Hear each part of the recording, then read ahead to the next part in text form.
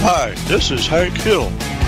When I am not selling propane and propane accessories, I listen to Paramania Radio on paramaniaradio.com.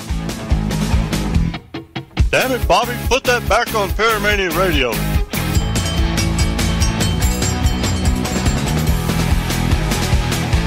You are listening to Paramania Radio.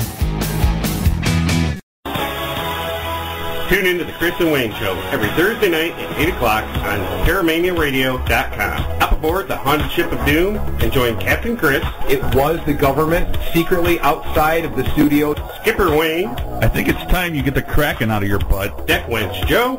Yeah, I got stuck on the corner. And of course, Cabin Boy Todd. Oh, look where I'm sitting. And always remember our motto. Don't just listen to the mayhem, be a part of it.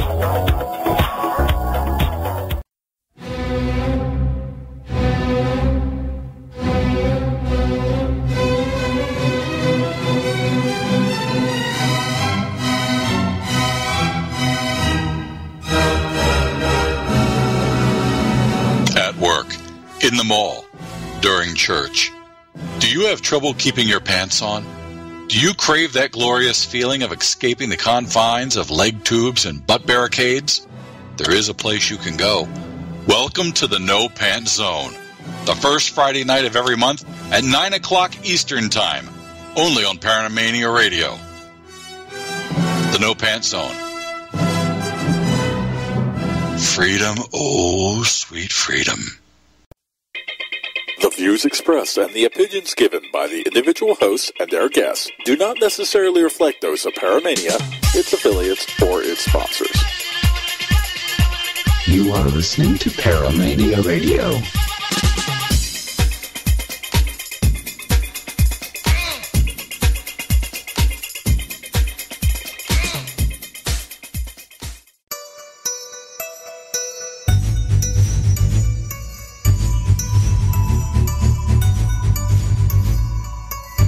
You're listening to the Parasearch UK radio show with your hosts Kerry Greenaway and Jay Lynch, right here on Paramania Radio.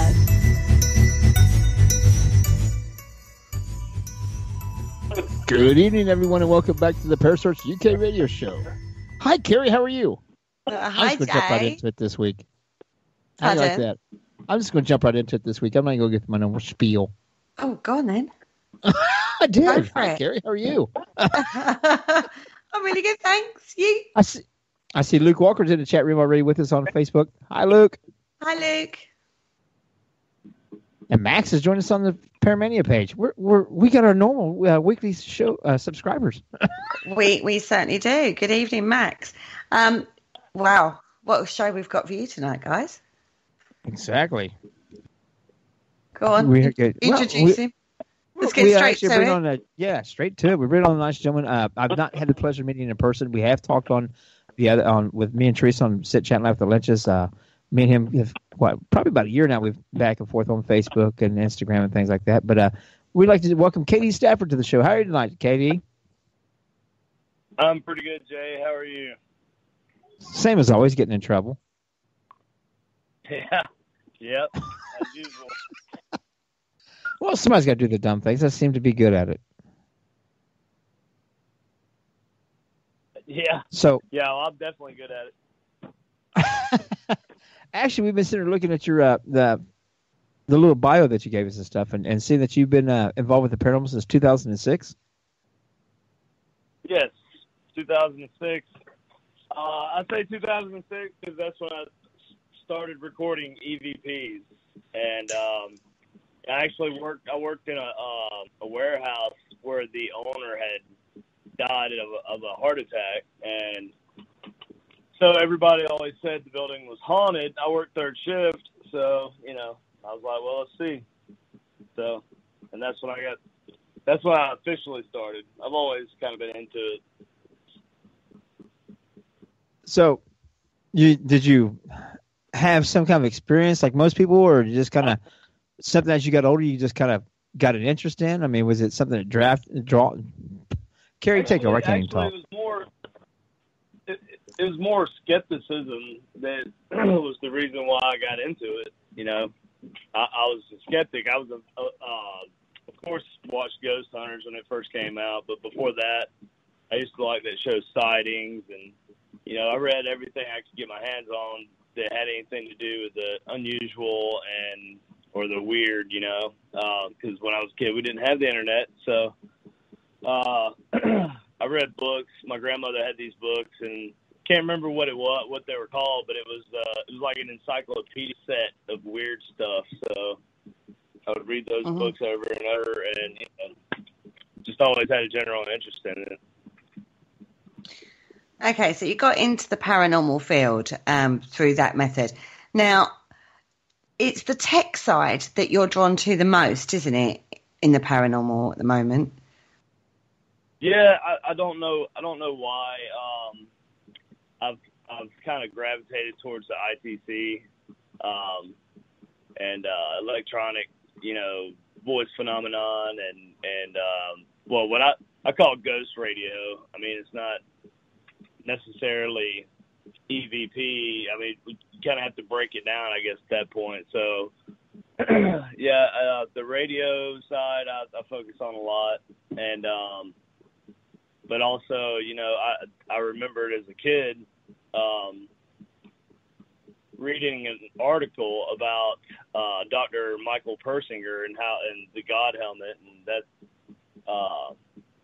I saw something recently, well, not recently, a couple of years ago, about it again. It reminded me, and so then I started taking that approach as well, on that side of the tech side instead of just radios.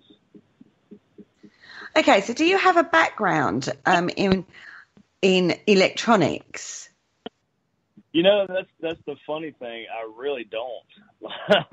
I'm a mechanic. I'm a diesel mechanic by trade, and now I'm a maintenance technician. I work on industrial equipment in a plant, but I never really had a background in electronics specifically, other than the vehicle electronics,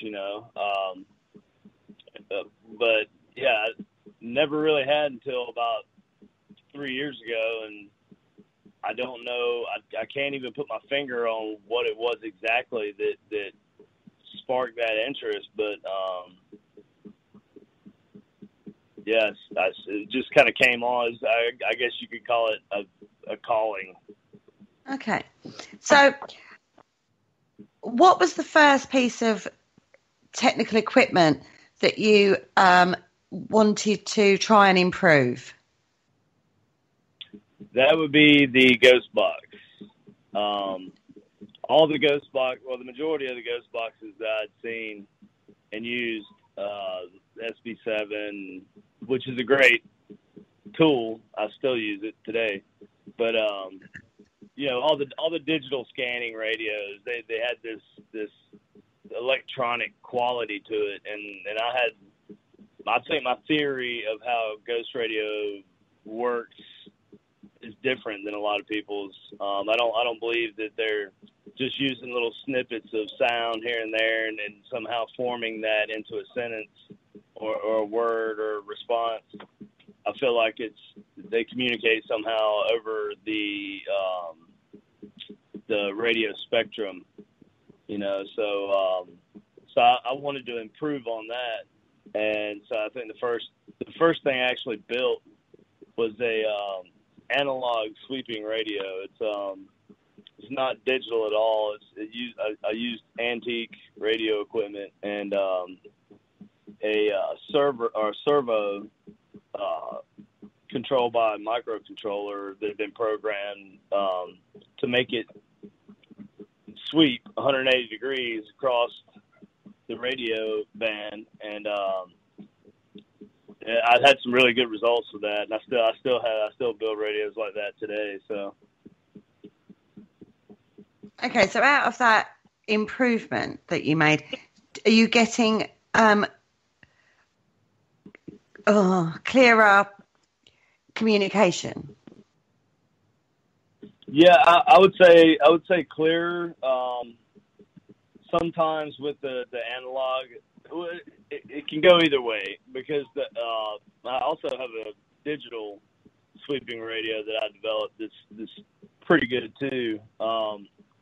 So I'm not ruling out digital sweeping radios, but the analog it takes away that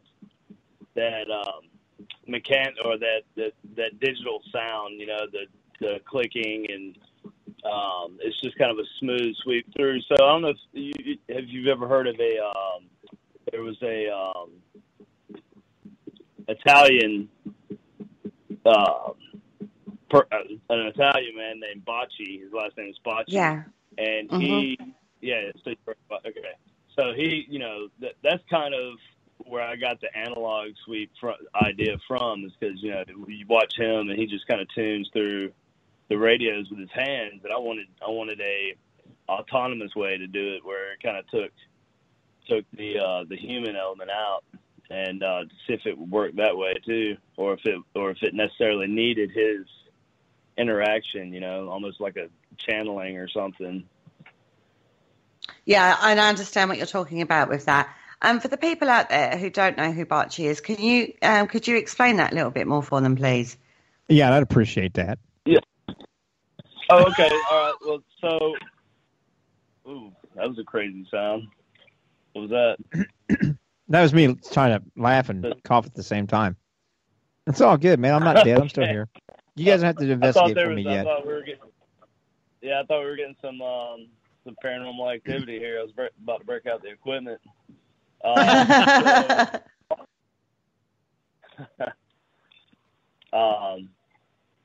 So Bocci, well, back a few decades ago, there was this big ITC craze. It seemed like in Europe, and so Bocci actually became famous for being able to tune in the relatives of loved ones who would come and basically want to speak to their husband or whoever. And so he had this shortwave radio that he would sit there and just turn the dials on it, and clear voices would come through, for some reason. And there's lots of rumors as to if it was as on point accurate as people claim it was. And I'm not necessarily an expert on that whole side of it. I think you'd want to speak with Tim Woolworth about that. But but basically that had an influence on me to start with the radios, and also if you've heard of the Spectracom or the Spectracom, is it Spiritcom? Spectracom's the radio that I was gonna make, but yeah, the Spiritcom.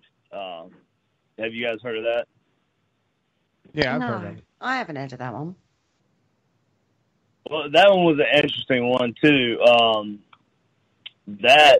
There was a retired engineer, and I want to say his name was Bill O'Neill. Don't quote me on that right away, but he basically built this machine that he claimed he could communicate through, with the dead through, and he found it was like a metaphysical foundation that he actually started, and he started doing all this after he retired.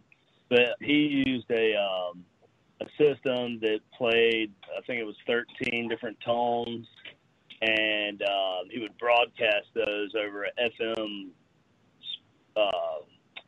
transmitter across the room to a radio receiver, and then that would play in another room and be picked up by a microphone, and it was a whole complicated system. But basically, there's a video on YouTube where you can go and watch it, and there's debate on whether he hoaxed it or not, but it does kind of sound like one of those voice boxes, for that you put to your throat after you have like throat cancer or something.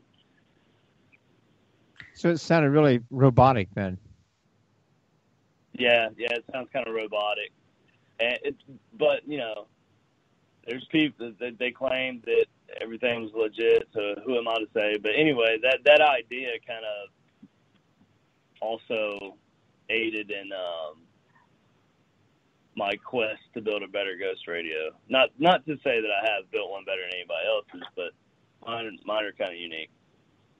No, it just sort of led you down that pathway, didn't it, to look into these things and see if you could incorporate other methods perhaps to get a better response. Right. Have, like breast cancer or something. Trying to get on here so I can see the feed. See the chat room.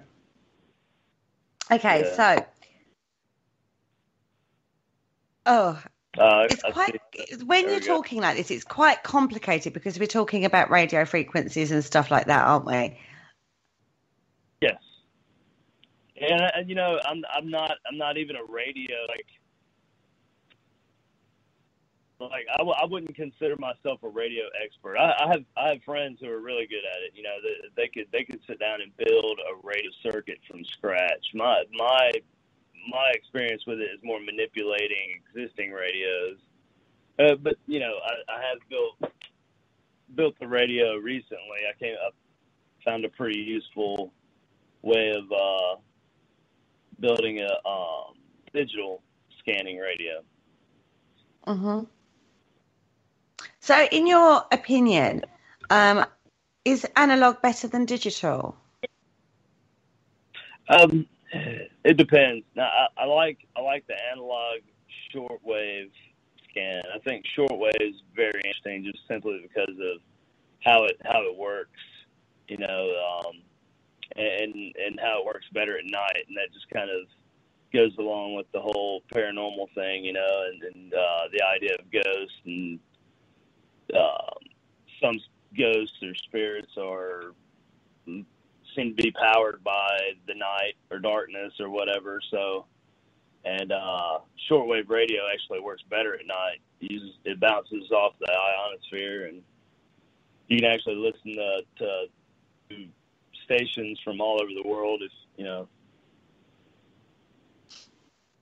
Okay, so excuse me. In the UK, I don't know if this happened in America, so bear with me on this thought. I know aerials changed from analog into digital, so everybody had to change their aerials basically. Since that happened, did that happen in America for a start? Not completely. You're talking about like the I can't remember what it's called, digital radio, basically. Yes, it's FM, but it's digital. Yeah, I'm not sure exactly how that's going to affect it. For some people, it probably won't because, like I said, they believe that that spirits are able to just manipulate the sounds, little snippets of sound here and there, and that's why you have a lot of phonetic generator type ghost communication apps and stuff like that. It would spit out little random bits of voice and supposed to form into a sentence or a word or whatever. But in my opinion, doing away with the broadcasting it through the air, like the old traditional. I prefer AM actually. AM seems to be the more legit way to pick up. Why do you think that is? Well, okay, so that goes back to Tesla for me. I read an article about Tesla a long time ago, and it was talking about how he heard voices. He would sit there and listen to his radio, and he had this really awesome. And basically, the only radios they had then were crystal radios, like germanium radios. Or actually, they didn't even have germanium diodes at that point. They had these really cool little detector diodes, and they were called cat whisker diodes, and it was this little mechanical setup, and you use a piece of some sort of mineral like the galena stone, for example, because it had properties that would modulate the AM radio signal. So anyway, he had this really elaborate like spider web radio antenna, and he would sit there and listen to radio basically before there was radio shows or anything, so he's listening to just I'm not even sure what he's listening to but just static, I guess. But excuse me. He basically said that he heard voices, and it sounded like they were speaking in different languages sometimes, but he was convinced that it was extraterrestrial, where I believe that was potentially something from beyond what we understand, but I didn't know. Can I put my finger on exactly what it is we're talking to through the radios? No, I can't say for sure. Who really knows? Who knows, indeed.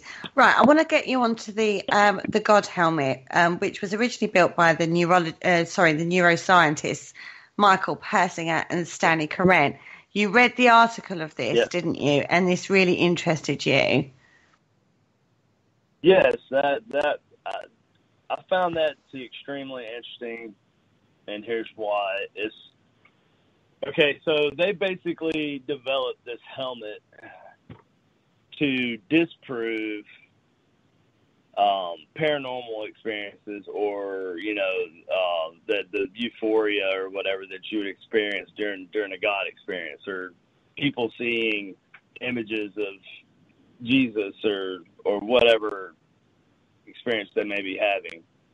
So I found it interesting that they had such great results, and but they felt that they had disproved paranormal activity, and by simply saying that, if we do this to your brain with electromagnetic fields, then this will induce a false hallucination, of this experience.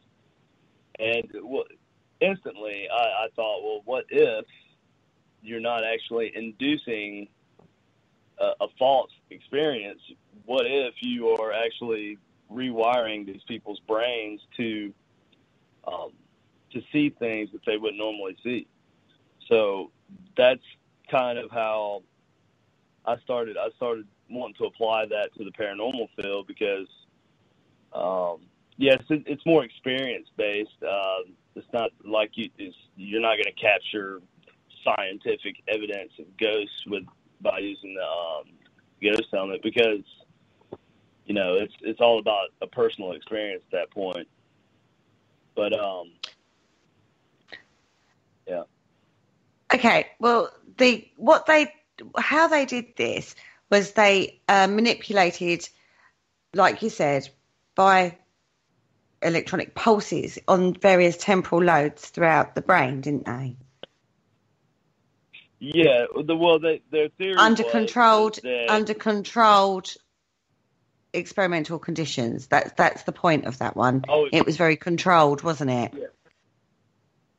Yeah, well, they say it was very controlled, and I agree it probably was for the most part. They even went to lengths as great as they had a walk-in Faraday cage that the person, and it was a sound booth and a Faraday cage basically, because part of their experiment was also sound deprivation. That was important to them, but they wanted to also shield the person that's wearing the helmet during the experiment. They wanted to shield the area around them from natural or other man-made low-power magnetic fields, also, so they could isolate it and get the best data as possible. So yeah, they used pretty strict methods, I think. I agree. Now, it's controversial, as these experiments are, but they came up with some interesting results with this, didn't they? Oh yeah, they definitely did. They tried a lot of different things. They tried sound deprivation. They tried the Gansfeld effect, basically, with ping pongs over your eyes, and also sound That was the Gansfeld experiment. Well, they tried that coupled with it, with the God helmet, and they also they would play like some sort of trigger music. Like they would play the sound of monks chant, Tibetan monk chants, or the sounds of war, or just different sounds that would provoke different emotions and stuff. So they tried a lot of different things, and they had a lot of different experiences. Some people would see God, and it seemed that the more religious people would have a experience where they would see, their God, whoever their God was, based on their religion. And some people would see Jesus, but then some people would say that they would see their relatives, or they would just sense someone standing in the room by them, or so there were lots of different results, and then there were some people who didn't respond to it at all. That's true. It was if you don't know about that particular experimentation, it's well worth checking out, because it is absolutely fascinating. But it definitely led to the assumption, should we say, that the brain is more capable of producing these kind of experiences than you would think. Right. So, and I agree that someone can definitely have a false experience from the correct, if they somehow are introduced to just the right magnetic fields and to their brain, it could indeed, create a false experience. But also, being a paranormal investigator and taking it from this angle, I'm not really taking it at the science angle, and I don't know. There's a lot of paranormal investigators that are out there to just, they say they want to prove big ghosts are real to science. I find that to be a waste of time, especially right now, and for probably 100 years, I don't believe anything. Well, nothing is paranormal to science. So I'm not big on wasting my time doing that. So I look for just like I would any other paranormal investigation, using any other technique, I use multiple things to validate activity, right? So someone's wearing the helmet, and there's a spike in EMF while they're having an experience, or whatever, or somebody else not wearing the helmet also has an experience, or you get a ghost radio response that validates something that you experienced while wearing the helmet. For me, that's enough to say that those particular experiences aren't just random hallucinations. Okay, so you've developed your own type of God helmet, haven't you? Yes, I call it Ghost helmet. Okay. It's definitely based on Michael Persinger's design and his idea. Well, just the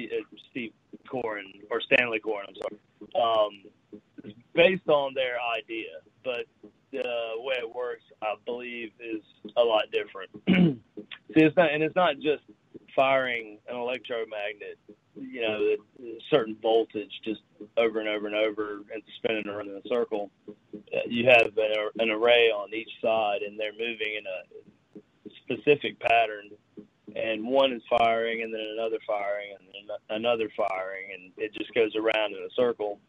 And so now what they did, Michael Persinger and Stanley Koren did, was they used complex magnetic fields, complex waveforms to create complex magnetic fields. And a complex waveform is basically like a square wave in electronics or electricity. It's a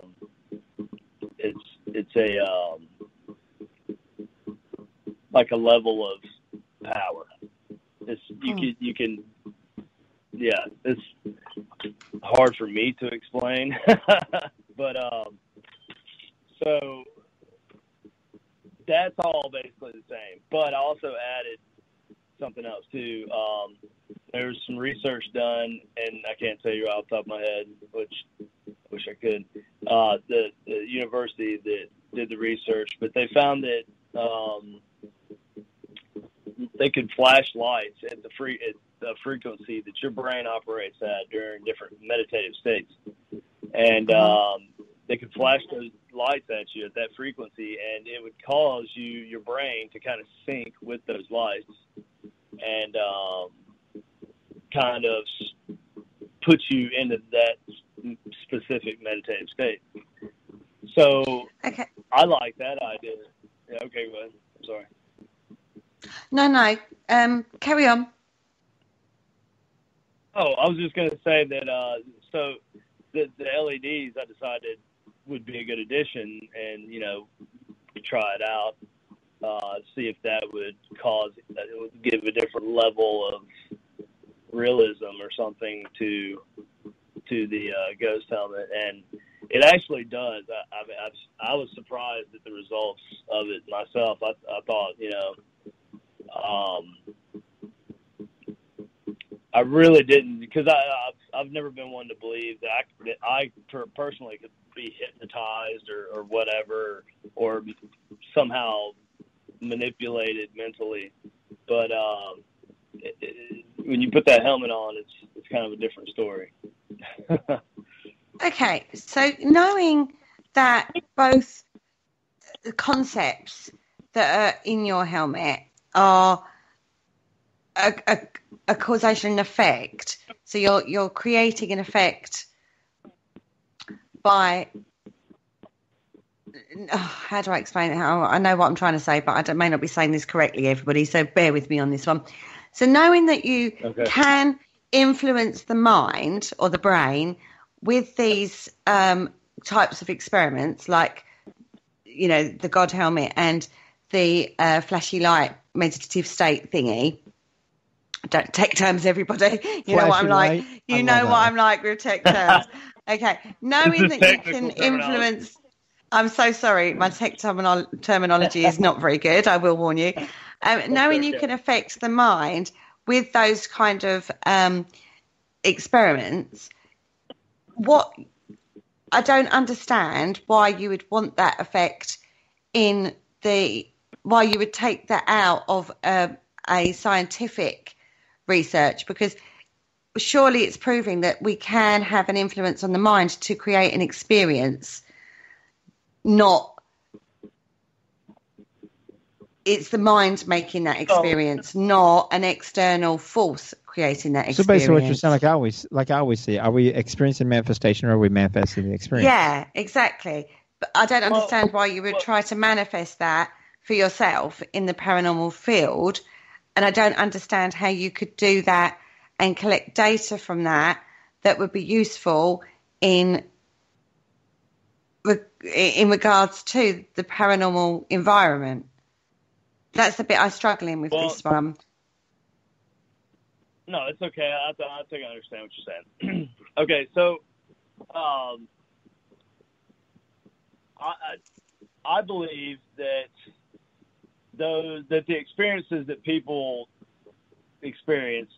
Okay, now Here's an example of why I don't believe that the majority of the hallucinations that people have that are caused by electromagnetic fields. Here's why I don't believe that they're necessarily false experiences. Okay, there was a story. I think I saw it on a documentary where there was a scientist. He worked in a lab, and he was like a professor. So he had other scientists that, the students that worked for him. But he was in the lab late one night, and he noticed something out of the corner of his eye, and it was a gray. He said it looked like a gray figure like a partial apparition of a person walking towards him. And so he turned and looked at it, and he still saw it. And as it got closer to him, it faded away. And he, of course, was a complete skeptic and a non-believer. And he automatically said, well, what could have caused this to happen to me? Well, he couldn't figure it out. So the next night, the same thing happened to him. And so then he started asking his students and coworkers, and apparently other people had experienced the same thing sitting in that same spot. So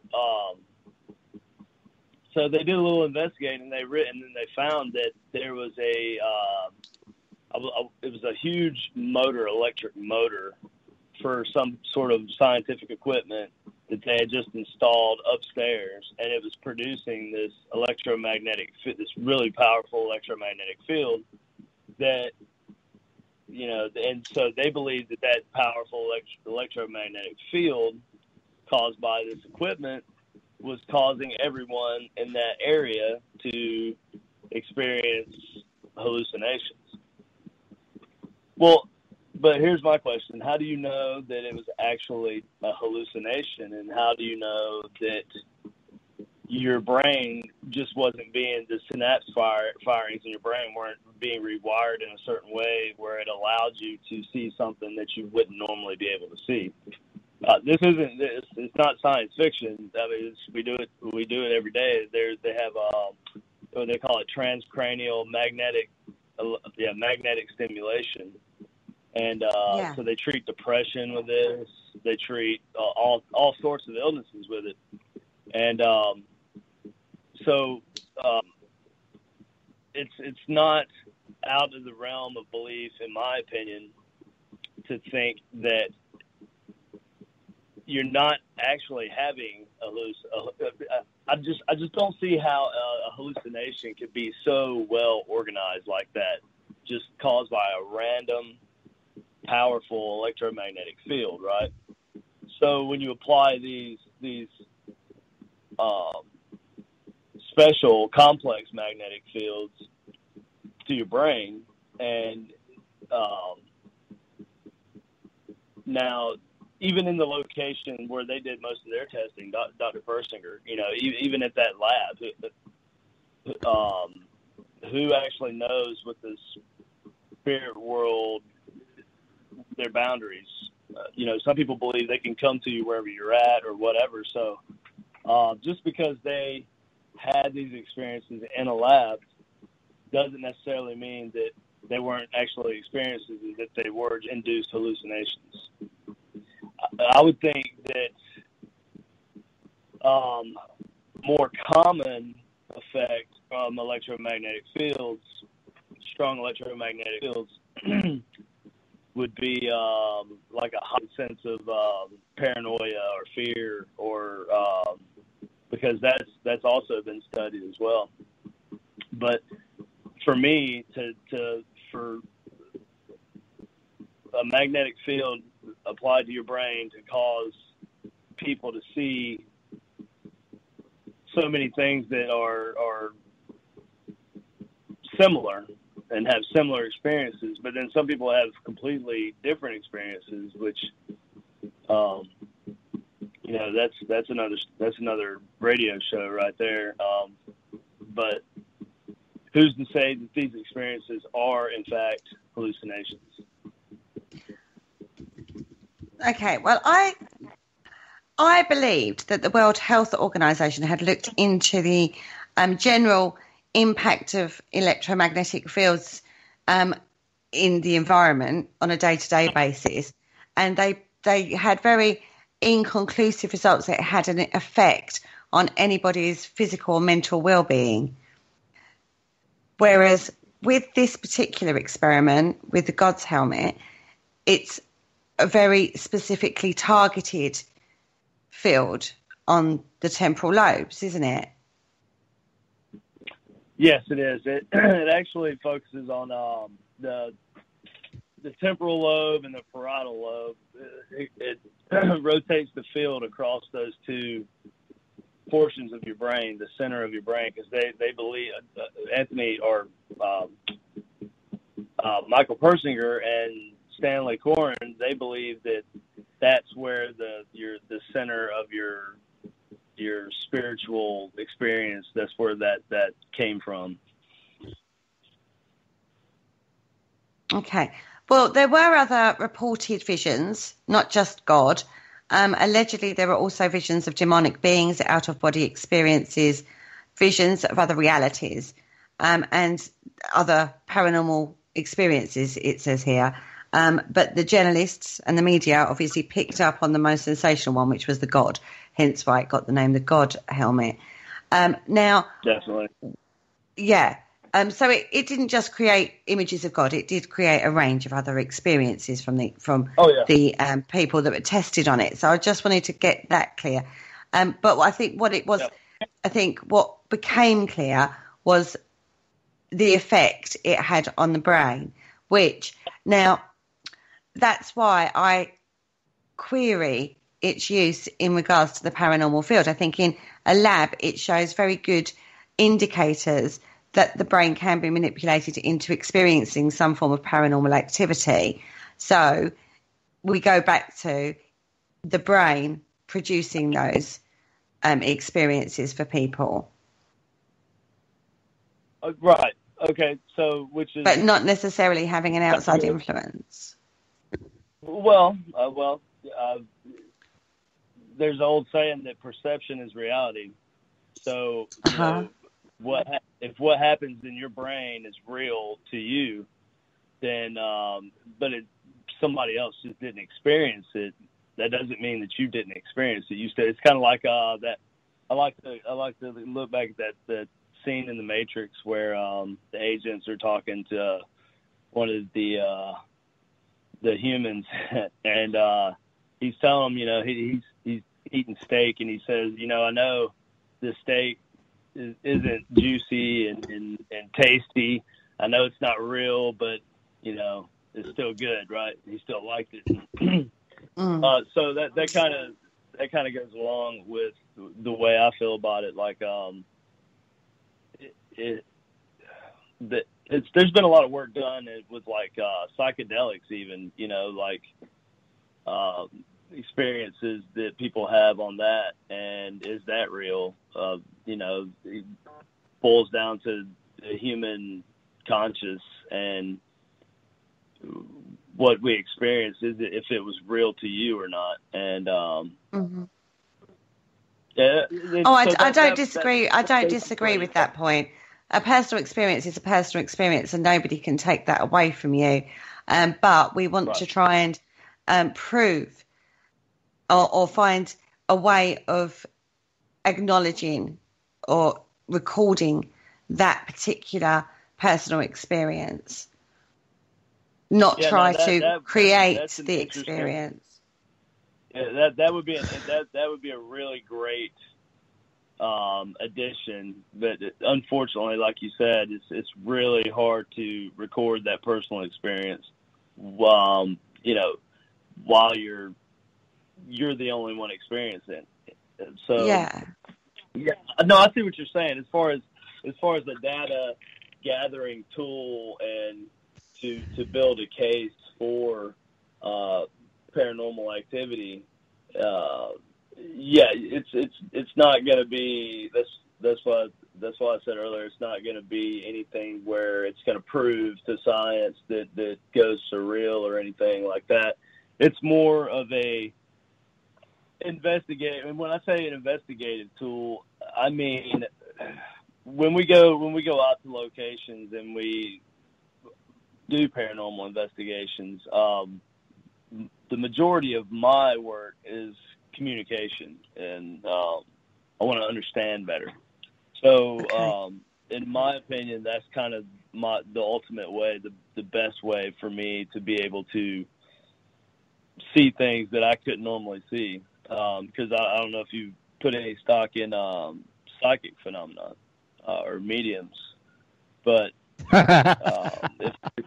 if there's anything to that, and do it now. You got her on that one because I'll just shut up. Are you a skeptic? Oh no, we're not talking about me. We're not talking about me. She's nowhere near a skeptic. She's amazing with stones and crystals, and she has her own amazing gifts as it is anyway. So you're along the lines that might be more in tune with what she understands more. Well, actually, she understands more about what you've been talking about for the last half hour than I do. So that's why I've been quiet, and that's listening and learning.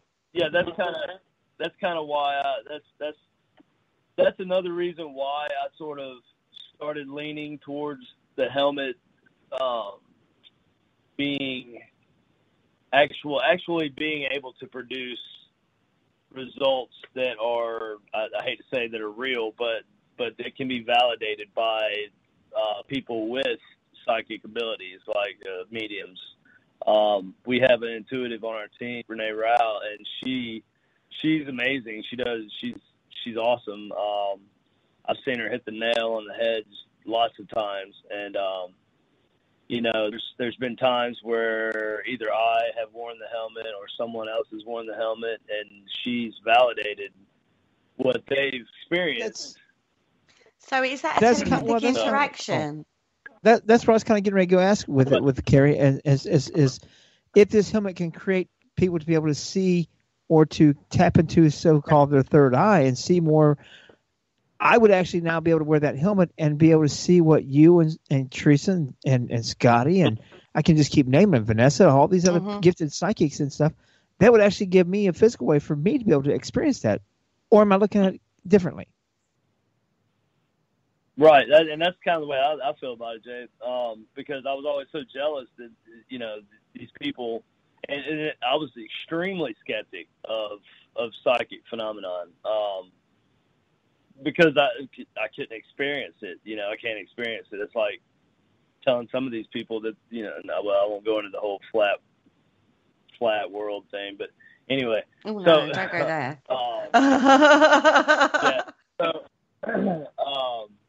So it's like explaining something to somebody that they can't, that there's no way that they're going to be able to experience. I guess like if I was blind and someone was trying to explain something that they were looking at to me, then it's really hard for me to relate to that until I can see it myself. So that's kind of another purpose of me developing the helmet, is so I could see the same things you guys see. So pretty much to put a normal person, or I shouldn't say a normal person, a non-gifted person into a hypnotic state or a mental state to where we're going to open up and be able to experience what they already are experiencing on a daily basis. Exactly. See, I find it interesting that when you would say you were wearing the helmet and then the psychic medium was able to pick up what you were seeing through that interests me, because that indicates then a telepathic interaction, not necessarily a real experience happening. Maybe. Well, the validation was more like she wasn't actually here at the time when I was wearing the helmet. I actually was wearing the helmet. I had just put on some new additional coils for the frontal lobe, and so I was sitting in my bed. I work third shift, so I usually go to bed about noon or 1. So I was sitting in my bed, just kind of doing my wind down thing, and I figured I'd put the helmet on and try the new coils out and see if it made me want to throw up or anything, because that's not good. And so I put it on, and I'm sitting there, and the room's completely dark. And then I see the silhouette of a woman. I couldn't make out her facial features or like any details of what she was wearing, because it was a silhouette. But basically, I could see the outline of her hair. I could tell she was wearing some sort of gown. Her hair was kind of disheveled, and she was kind of short and hunched over. And she was in my room, and she sort of glided to the foot of my bed, and it freaked me out so bad. And I'm usually not one to just get freaked out. But it freaked me out so bad, I grabbed the helmet and I just threw it, because, it was like, wow, this is in my house. And then I kind of started taking your approach. Well, maybe that was just a false experience induced by the electromagnets. Well, yeah. Excuse me. So Renee comes over, and she says, there's a woman in your house? And I'm like, and I haven't said a word to her or to anybody else. So she says, there's a woman in your house, right? And I'm like, really? What's she look like? She's like, well, she's not allowing me to see her face or any details about her, but I can see that she's just wearing like a gown or an apron or something, she said it was a muumuu or something like that. And medium length. She described exactly what I had seen. And, it's funny because she's been over at my house lots of times, and, she's never said anything about that before, but just the day after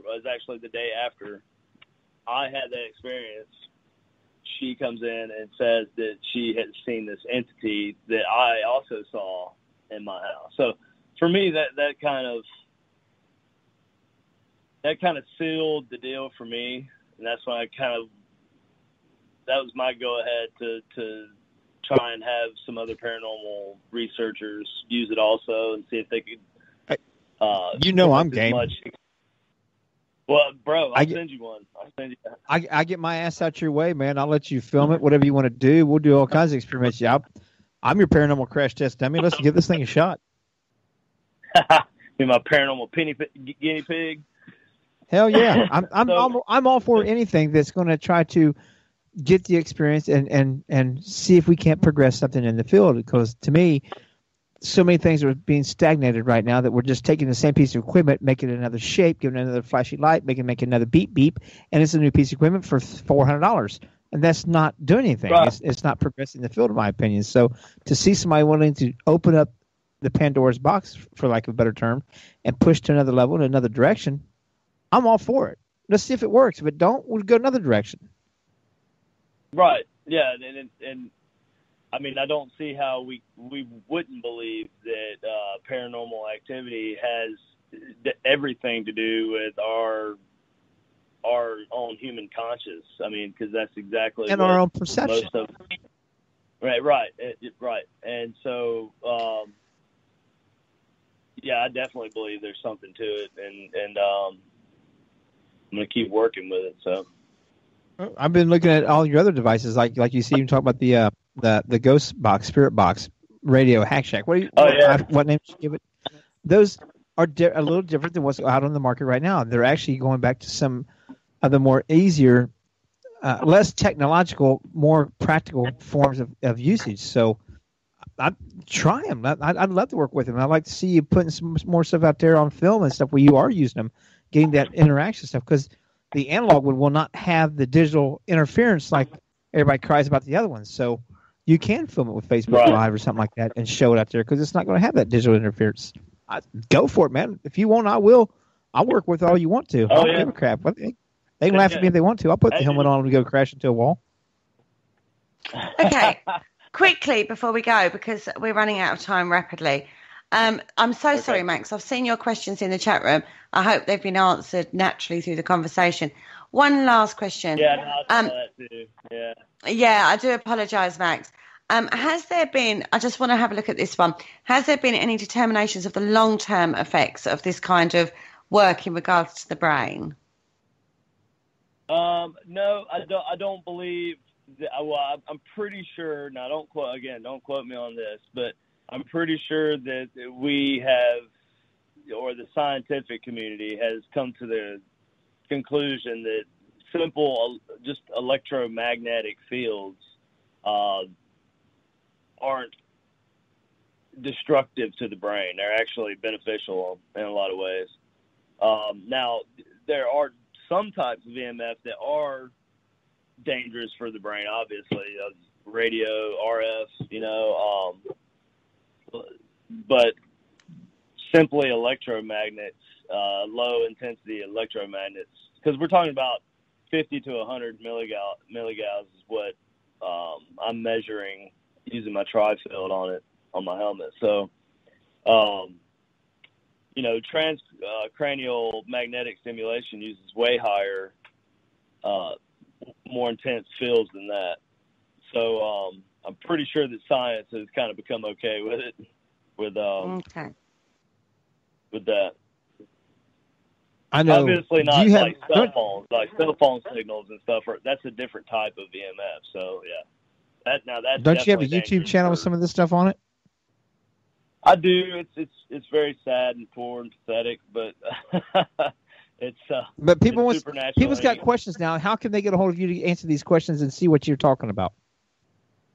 Well, the best way to see what I'm doing and talk to me is on Facebook and Instagram. On Instagram, I'm Supernatural Inc. with a K, I-N-K.